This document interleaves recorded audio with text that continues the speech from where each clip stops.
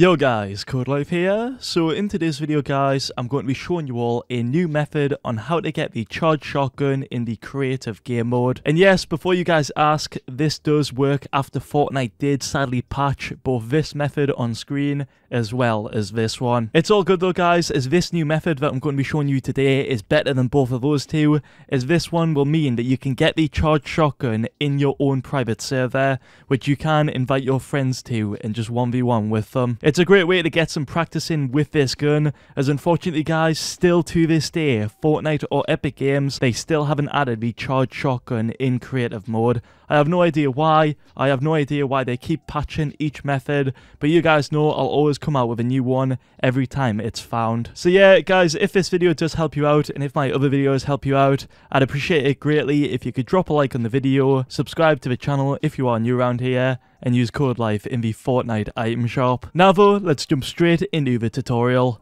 So, to get your hands on the charged shotgun guys in a creative 1v1 private server, the first thing you all need to do is select the creative game mode in Fortnite. After doing that, you want to do a pretty swift action to trick Fortnite into thinking you're playing a fill game mode, when in reality you're playing a non-fill. To do this little trick, what you want to do is you want to click that big yellow play button, and then straight after that you want to quickly click the change button, just like this on screen.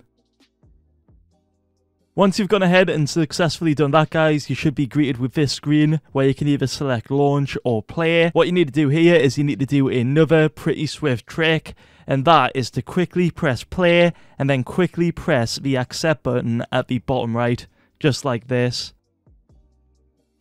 And yeah guys, if you have done that sequence correctly and have done it fast enough, you will notice that the matchmaking will start and it should say don't fill. If it does say fill, that means that you guys have unfortunately done it incorrectly, which if it has, don't worry, just do that quick sequence that I just showed you how to do again. Just do it again guys and it should come up with don't fill, and that means you've done it correctly. After that, it should obviously put you into a creative game mode, and this is where you want to select a charged shotgun 1v1 map. If you don't have one, there's a ton out there. Just Google the most recent 1v1 charged shotgun maps, or you can use this one on screen right here. This one's from BHE. It's an amazing map. It's probably the best 1v1 map out there, and I really do recommend that you guys just use this one. You can see the map code right here. Just select that, boot into the creative game, and boom, just like that guys, you are all good to go. Just invite your friends, simply just invite them from the side little menu right there. It's as easy as that. And then you want to go over to the charged shotgun vault area in this map